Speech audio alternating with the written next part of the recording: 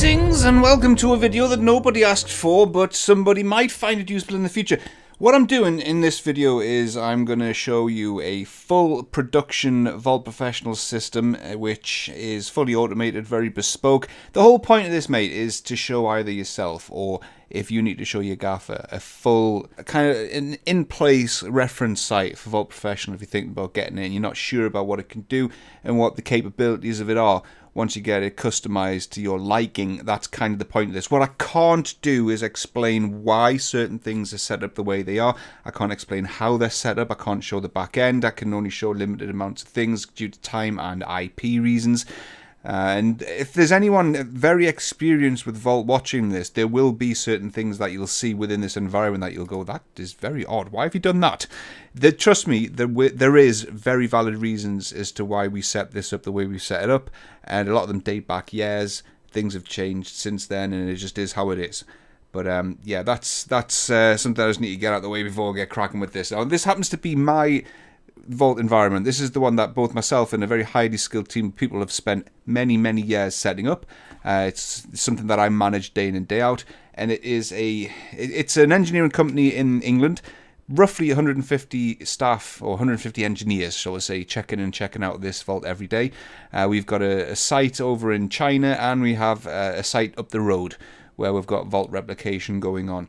But I'm not going to show sort of the server back end of things. You don't really need to see that. But it is a very heavily used system with a lot of traffic that goes through it. And there's a lot of people checking in and checking out of this. So I'll show you the mechanics of the Vault system, how it all comes together, and some things in terms of configurables. This is far from standard. A lot of what you're about to see is customized beyond what Vault will actually let you customize. So this is where we've sourced in third-party help to write us programs to get stuff done. So it starts at the CAD side, and the CAD applications. Now we use Autodesk Inventor and AutoCAD. Not so much AutoCAD anymore, mostly Autodesk Inventor. And our customization begins when users... Oh, well, you fix that, style library conflict.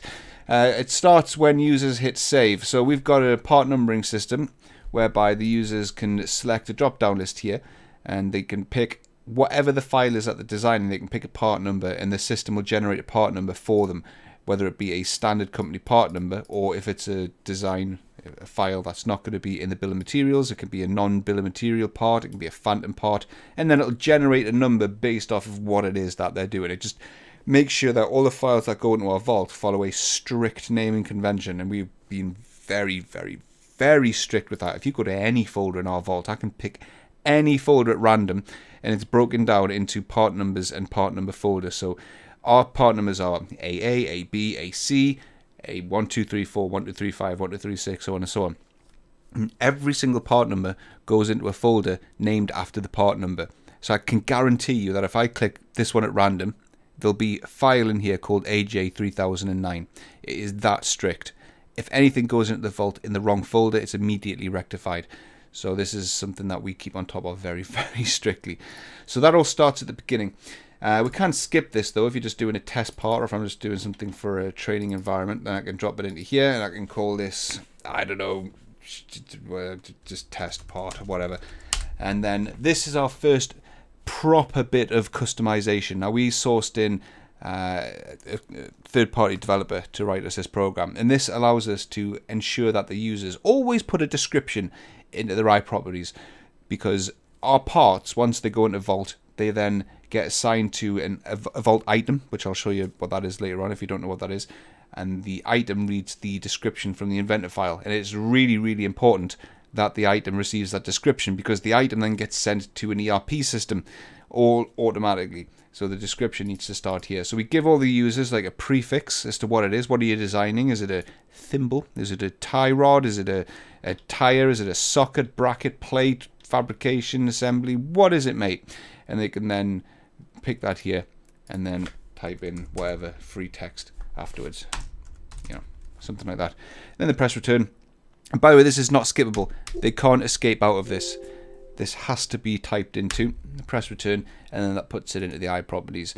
And then we can check that and just see verification there that has gone into there. Now we've got all kinds of other checks and validations going on via that bit of automation. We've got part number checking, so if there's a part number which is AB12345, it'll flag that up, so it shouldn't have 5 characters at the end of our part numbers. It should be A, B, 1, 2, 3, 4. So we've got all kinds of checks in for that. If somebody makes an assembly, saves that assembly, and then calls this a fabrication, which means it's something that we buy in, our automation automatically sets the bill of materials to purchased. So when it does go into Vault and it does get assigned an item, all the children are ignored and it becomes a single line item in the bill of materials. So we've got all kinds of automation. There's tons more, but that's where it all starts. So yeah, I think that's just a brief overview of some of the kinds of automation that you can put into the CAD side of things. Once the designs are all done, they're all checked into Vault, we've got full revision control workflows and approval processes in place inside of Vault. So this assembly and drawing set here, it's all it's work in progress. We call it preliminary work in progress. I don't know where the preliminary came from as a legacy thing, but it's essentially work in progress. It's a revision 0, and we've got this set up so that only line items receive a revision number. So all of these parts here, -001, 002, 003, these are all non-bill of material parts. They're plates and bits and pieces that we've made to make a single line item. These need to exist in geometry, but we're not going to buy them. We buy, well, not that either, because that's ended up being a fabrication as well. We need to buy, say, for example, this here, that weld assembly of a swing frame. We put that into a bill of materials, and then that's what gets bought. All of the bits that make up this, don't care about them. Don't care about them at all. So what we then do inside of Vault is again, this all happens automatically. As soon as the files hit Vault, they get assigned a category, and our categories are broken down into things like engineering drawings, which is a blue square, engineering models, which is a yellow square, and then we've got non-BOM parts, which are the black ones. These blue ones here are design substitutes, things like shrink wrap, derived parts. There's a whole bunch of other categories and a whole bunch of rules that dictate how it all comes together. And I wrote every single one of these, and it took a long time. There's a whole bunch of rules. So things like FEA file. So if a file extension hits the Vault and its file extension is FWiz, then it goes onto the Inventor Simulation Files category, and then it's not given a revision number because it's just a simulation file. And then the same goes for a whole bunch of other stuff. I mean, just look at our non-BOM. Look at these rules. As long as the file name doesn't contain all of this, then put it on. It's crackers, man. But that's how customized it ended up being. In terms of categories, these are the categories that we've got. Sales documentation, supporting documentation, visualization, library parts, and a file can be put on any one of these categories based off of the rules that you've just seen, and then the category then assigns the file the life cycle, and the life cycle is that work in progress, released, obsolete, locked, unlocked. Based off of what category the file goes onto, it will get a different life cycle. So anything that's like standard design, bill of material, bought and made parts, they all get put onto the normal life cycles like WIP. They go through a full checking process. But anything that's just sales documentation, it doesn't need to go through approval processes. Well, then that might go onto a life cycle that's just locked and unlocked. Library parts, for example, nuts and bolts. Obviously, nobody checks bolts. You buy them in. They're just off-the-shelf parts, so they don't need to go through an approval process. So they just get locked and unlocked. So we've got all of that in the background as well. And once all that's been said and done, we assign the parts to an ECO. So an ECO is an engineering change order. It's Vault's way of documenting change. Change orders can be raised for a first release, or they can be raised when something that's previously been signed off and built is receiving a revision. You need to document the reason for that change. So what we do is we go to the design, and then we right click on it, add it to a change order, and then to a new one. And this is Vault's engineering change order process. But basically, there's no flexibility with this change order process. It doesn't matter how big your company is, you work with the same form. But smaller teams may not require to make this as complicated as ours is, for example. So on our first page, we've got a whole bunch of custom properties at the bottom, which the engineers need to fill in to instruct downstream people why this thing's changing. So what is the reason for the change? Is it design necessity? Is it a cost improvement? What's the impact of the change? Is it high, low? You know, what do you want to do with the stock? Is there any purchasing action required downstream? A whole bunch of properties need to be typed in here, so then that becomes visible to people later on once all the design's been signed off. So because this is just a test, I can just say test, but this would typically be, in this change order title, this would be something like a brief explanation of what's happening. Plate being shifted 3 mil. And then in the detailed description, you can type in a lot more information. You can copy and paste the notes into here. It's just the whole point of this is to pass audits. Really, is to make sure you pass an audit. It's really helpful when in 3 years' time something goes wrong, and then somebody who didn't even work at the company at the time needs to find out why something happened 3 years ago. And then you can look back to this document and you can see and read these notes and figure out why somebody did something, because it might not seem obvious at the time. So you would include loads of info here, or as much as you can, and then you go to the routing list. Right, the routing list is really important. This assigns the change to a team. So like I said, in smaller companies you wouldn't have teams, but in bigger companies you could end up with multiple departments. So we've got a department called TMR, department called Services, RAS. Each one of these has a different set of people who would act on the change, who could be involved in the change. So people in this team don't really care what's going on in this team, for example. So you'd assign it to a team. I'm just going to leave it as default. In fact, I'm going to leave it as that one there because I'm in here. I would leave it in this routing list, and then you just hit save, and then we can move this through to the next state. So the change itself has its own little approval process, its own little life cycle. So at the moment, the change document is being created. What we then do is we submit the change for it to be open. So an engineer would do that, and then because this is just a first release, we don't have to approve the change because nothing's changing. It's a first release. So you would probably just fast track that through and force approval. But if it's being up issued, you'd have different people involved in the process at different points. So for example, if this was an up issue, we would have an engineer create the change. So this is almost like the engineer saying, I suggest that we make a change and I'm going to move it to open. Then what happens is a senior team principal or somebody with, you know, approval rights, an experienced engineer, would take a look at the document and go, right, yes, I agree that, yeah, that is what I asked you to do, or yes, I agree that needs to be done. And then that person is the one with the rights to move the change to be worked on. The engineer who raised the change would only be able to move it to here, and then that team leader can move it to here. And what we've got in our vault, again, I can't speak for anybody else, this is just how I've set our system up. Our system, when you move the change order from here to here, that's when the files can be unlocked. If the senior experienced engineer doesn't move the change to here, the files can't be unlocked because the change needs approved. It's all, again, part of passing an audit. If someone was to say, why did a part get up issued? Why was it changed? Why was it allowed to be changed? We can say, well, it couldn't have happened unless somebody with the authority to approved and authorized that change.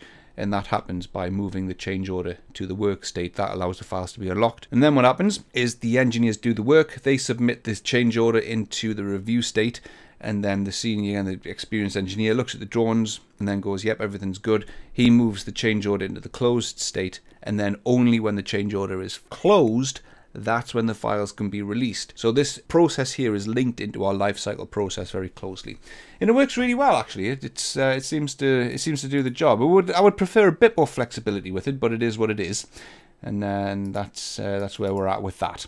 Okay, right, now that that's done, I can close the change order off. Well, actually, I'll not do it yet because we haven't moved the files out of work in progress yet, but that will be the next stage. So this is the first release.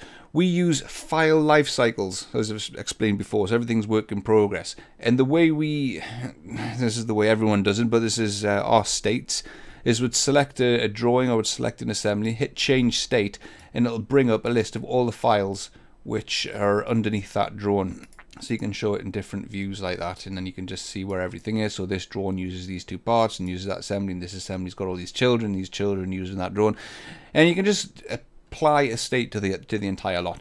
So you can just move everything into checked. So this entire model and data set is being checked now. It's been checked by an experienced engineer, and then that's now applied against the files. And this is now documented in the history of all of these files. It will be documented that today, which is the 29th of June at 10 to 3, all of these files moved into the checked state, and it was done by me at this time. So that's good. It's good for history, and that's now stamped there forever. And now that it's checked, we can go to the change order. So you can either go to the master change order list, which I'm not going to click because you'll see all the change orders of a live company. But the change order list shows a list of every single change order, which essentially they all look like that. You can see the description, the state of the change order, the number. You'll just see a massive list of those for live changes that are in action on our projects. But then you can just go to the change order and say, right, everything's great. This thing that's never been made before because it's revision 0, I'm happy with it. I'm going to close the change order. The fact that this is a generated new part has been documented, and then we can go to the drawing or the assembly, whichever you. Actually, I've completely forgot a stage here. After the change order has been closed, or we can do this before the change order has been closed, we need to link our CAD files to items. Now, items aren't essential in a Vault Professional system. Again, I cannot possibly begin to go into the details of why we have the system set up the way we do. This is certainly not normal, and anybody who's experienced at Vault will be able to note that and will point it out. It works though, and there's a reason why this is the way it is. But we assign our assemblies and our parts to an item. The item master is a huge part catalog for every product our company has ever done. And if you think to yourself, well, isn't that what the files are? No, the way we have our system set up is our files are they're just the details. They're the representations, pictorial representations of what the products are. We then generate part records off of our files. So every single assembly that's ever been done in our company has a corresponding item for it. And each one of these items, if we just open them up, is like it is a digital record that represents what that product is. So this part number here is a spares kit, and then here's some properties here unique to that kit. These are properties that you wouldn't otherwise be able to put into a file, or if they are into a file, you'd need the CAD application to see these properties, which isn't much good to people that need to see the properties that don't have the CAD programs. These items are accessible and easily viewable by people who aren't in the engineering world. They don't have CAD, they don't know how to use CAD, but they need to look up parts, for example. So we generate these items off of our CAD files, and we've got a system in place so that everything works as smooth as it could possibly be. All we do is we right click on our main GA assembly, our main top level assembly, and we say assign an item to that assembly. And what Vault then does is it looks at the structure of the CAD assembly, it looks at all the children, and it decides what needs to be in the bill of materials. And in this case, nothing, because it's a fabrication. This is something that we don't remember. All these parts here, 381, these are non-bill of material parts, so these should not be listed as line items in a bill of materials. If they weren't, if these were all parts that we need to also separately buy in, they would all be listed underneath here in a tree structure bill of materials, which will be identical to the structured bill of materials tab in Autodesk Inventor. So once that item's been generated, it's not finished yet. We have to go and configure some properties. So does it have a documentation drawing? Does this part require an export license? And then this is a property for our ERP system. So downstream people can see where it's assigned in terms of costings and not time codes and purchasing codes, that kind of thing. And then we hit save, and that item's at work in progress. And we've got another mechanism in place that whenever our files are sent into the released state, the item is then automatically moved into the release state. Vault cannot do that out of the box. That's custom functionality that we have in the background. Right, so now that that's done, we can now release our file. That seems like an awful lot of work, but it's because I'm talking and doing it at the same time. In reality, this is pretty fluent. It just works. It just happens. You just move the file into release. It just does it. We can jump to the item, by the way, just before I release this, so you can see what happens and you can see the change. I can right click on that assembly and I can say open the item, and it'll show you that item just before you release it and make sure that everything's linked up. Make sure your bill of materials is all good. And then you can see it also links the drawing onto the item as well. So anyone who isn't in engineering can look at the item and go, ah, right, I can just quickly look at that drawing. Okay, the next stage is to move the drawing or the assembly of the top level into the released state. Now, this is when a whole load of automation happens, then it's like one big chain reaction. We have so many processes in the background that happens and start whirring away the second that I move all of these files to the released state. I'll explain what they are before I do it, because they'll finish before I finish explaining them.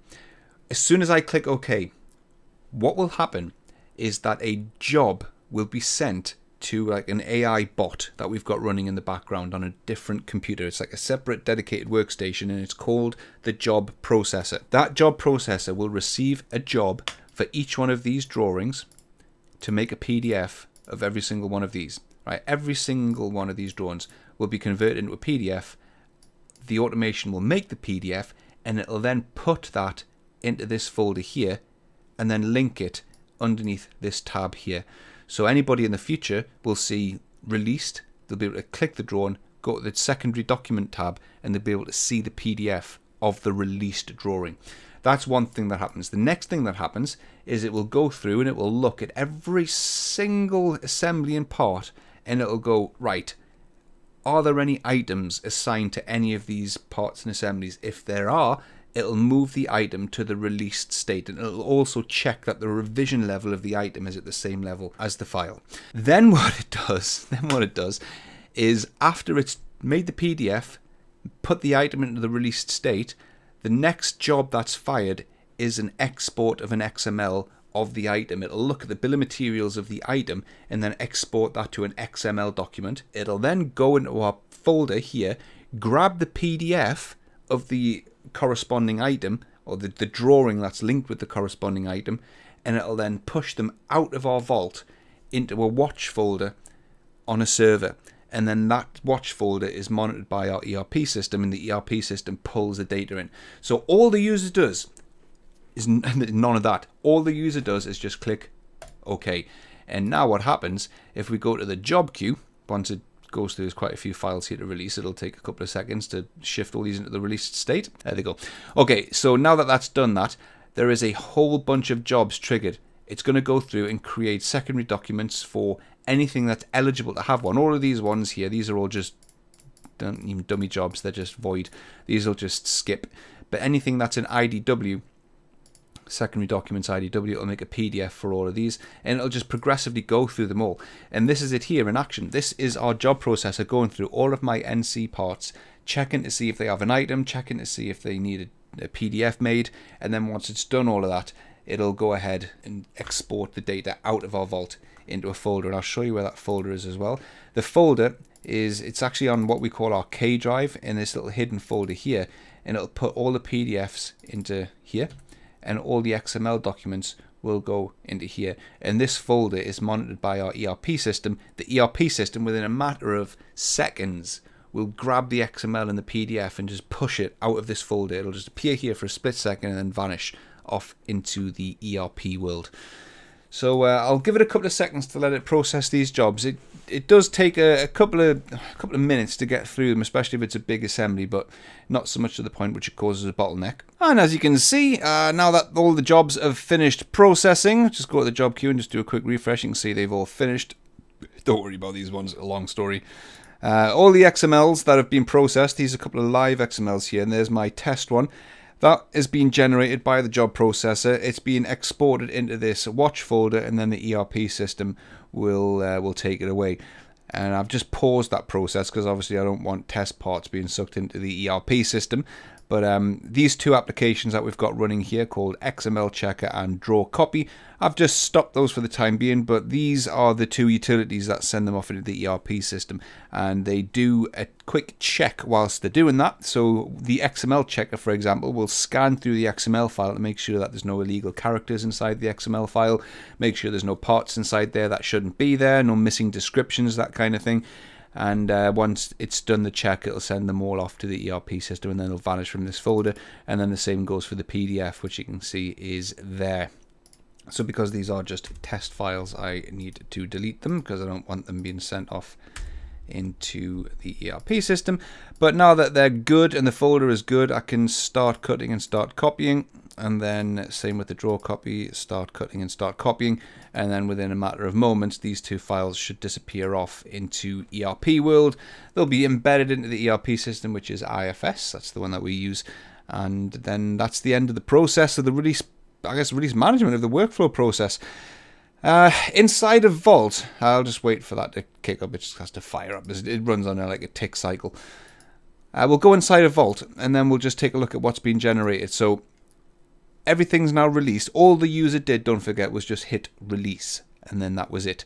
But you can see here we've got a PDF generated, and then anybody who's got a Vault client can click our drawings, go to the secondary documents tab, right click on that, and then just open up the PDF, and then this was automatically generated. And then that's all good. That's what's now sent to our ERP system and is also viewable inside the ERP system. The item for the assembly, if we right click on that and then say open the item is also now in a released state. That's locked and sent off along with its XML data into the ERP system. And then the process continues. And then the next thing you would do from here on, if there was an up issue required, is you would go to the assembly and then you would add that to a new change order. This would then be an up issue. A user would then change state, select work in progress once the change order has been raised. Again, we've got blocks and mechanisms in place that prevent people from making an up issue unless a change order has been created and then approved. So if I was to try and put this into work in progress, it'll say, nope, you can't do that because a change order needs to be raised against it, and that change order needs to be approved by, again, that experienced engineer again. So all of these mechanisms are in place to make sure that nobody can do things that they're not supposed to do, and all the user has to do is just hit change state, move the file to the next state, and then we've got all of that automation in the background just running processes and creating PDFs and sending data off to the ERP system. All of our users are separated into groups, which is something that is obviously highly recommended when it gets to a point where you've got quite a few users and different levels of, I guess, hierarchy in the tree structure.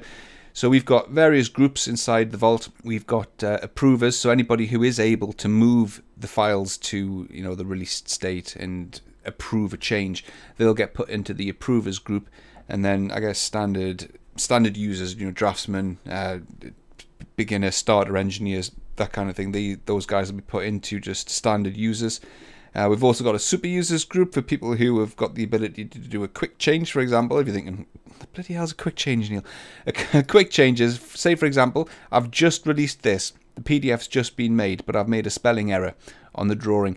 What we would do, rather than up issue it, you wouldn't want to up issue a drawing just for a spelling error, providing that it's very soon afterwards. So this is a human call, is you would go to change state and then you'd move the drawing or the assembly into the quick change state, and that will allow you to edit the released file and then recreate the PDF and recreate the BOM if necessary, while staying at the same revision. That would be a quick change. As an extra point on quick change, in most companies it's recommended that you reserve the right to put something into quick change to team leaders or someone in a senior position like engineering managers, else you'll get people abusing the quick change state after something's been released. Especially with an automated system, it tends to have vanished off into the ERP system. The PDF's been made, the drawing could be in circulation. You don't want users abusing the quick change state and ending up with multiple created drawings at the same revision or multiple generated BOMs at the same revision. So the quick change is something that's left at a senior person's discretion, else it'll be abused. And if you do give it to somebody who is on the engineering team, you can end up with cliques developing where people's, you know, mates, it's like, you know, mate, oh, can you just drop this into quick change for us, please? You know, just do us a favor, can you just drop this into quick change? I've made an error and I don't want to up issue it because it'll make us look stupid. So it's something that needs to be handled very carefully. In my company, we reserve this for the administration team only and one or two very, very key experienced users, and that's pretty much it. So yeah, that's probably it. That's went on for quite some time. I may have lost quite a few people quite some time ago, but yeah, it's quite a complex system. This system has been nearly, what, 6-7 years in the making. It took us roughly 18 months to get it off the ground to a point where we could sort of press the go button and make it live, and that was 4 or 5 years ago. And then since then it's just sort of evolved, and it's I guess it's not really important, but this is all going to change very soon as we bring our Chinese office online. The Chinese office aren't allowed to see the majority of data in our vault, so all our categories are going to change from being engineering drawings and engineering models to restricted models and global models and restricted drawings and global drawings, and a lot of the data is going to be hidden from the Chinese vault. So yeah, that's it. That I no idea if that's going to be useful to anyone. I appreciate it wasn't structured, it wasn't scripted, it was all over the place, but hopefully, if nothing else, it's useful for someone to see this, so you can see what is possible from a highly customized Vault Professional system. There will be more heavily customized systems out there, but this is a real live environment that you're looking at. People are working on this right now as I speak, following the exact same processes that I've just been through, and it works. And it works very, very well. We are unfortunately at a point, and there's no getting away from this, Autodesk. I don't know if they would disagree, but it's a fact. If you have a system of this size, we have 150 engineers logging in, logging out. We've got so much automation that things can go wrong. For example, in the job queue, you can see here, there's an export error. Our program, which exports the XMLs, failed to export this XML because of all of this.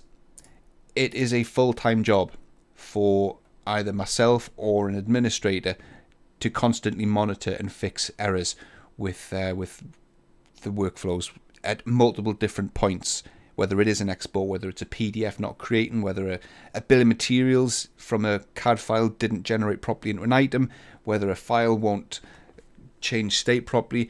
When you've got this many users and this kind of a system, it is a full-time job for somebody to constantly monitor and correct errors. You cannot get away from it. So just be aware of that. If that's you, if you're an engineer or if you're an engineering manager and you're thinking of putting a system like this in, just be aware. You will have to employ somebody if you've got this level of customization with this volume of traffic going through it. Anything less than maybe 10 users, 20 users perhaps, I don't know, it's impossible to put a number on it, but there will be a point where you don't have to have somebody dedicated to administering it, but there will come a point where the administration does take over. It's just a fact of automation. Automation is great, but it does go wrong and it does need human intervention. And like I said, at this level, it needs quite a lot. So I'm going to knock it on the head there. I think that's probably enough. There is a ton more of stuff in here, obviously, that I haven't covered. We've got all kinds of right-click, send, change documents and export. We can do whip pushes. So if a document is in work in progress, for example, and we want to, it's a long lead item and it needs to go off into the ERP system sooner than before it's released, we can do a manual push off into the ERP system. We've got manual PDF triggers that we can do. We've got all kinds of stuff that we can do, and a lot of our automation is done. I just want to give a shout out to the company called CADAC in Holland. Those guys, although they're not really our reseller, they're not our CAD supplier, because we're in the UK, these guys are in Holland. They supplied the majority of the automation that we've got here, and I cannot speak highly enough of CADAC. If you want to see or investigate having this kind of a system in, then take a look at their Organist tools. This is an off-the-shelf utility that we found roughly 6 or 7 years ago. At the time, it was in its infancy, I think that's fair to say, and we spent a lot of time working alongside CADAC to develop it. They've got a lot of other customers that would have done the same thing, but we helped shape that into what it is today, and it works extraordinarily well. And those guys are just everything you want out of a CAD supplier. When it comes to responses, when it comes to support, these guys are phenomenal. So CADAC Organist is our main tool that does a lot of the automation, the PDF creation, the synchronization between files and items, and they created a lot of our other automation as well. Okay guys, that'll do. This has probably gone on for way longer than half an hour now. If you've stuck through and watched the Vault video for longer than half an hour, I commend you. Because I haven't been funny here, I haven't been witty, I haven't been entertaining. This is pretty dry stuff. I know that. It's Vault. It's not exciting. But hopefully it was useful, if anything else. Thank you very much. And I'll see you in the next video. Toodles.